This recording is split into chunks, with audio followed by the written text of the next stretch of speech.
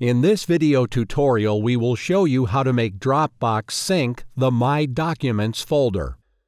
In order to make Dropbox sync My Documents folder, go to the Start menu and type CMD.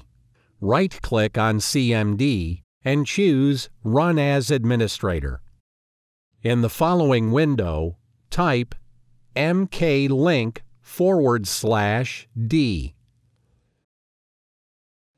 Open the Dropbox folder and copy the folder's path. Paste it into the CMD window.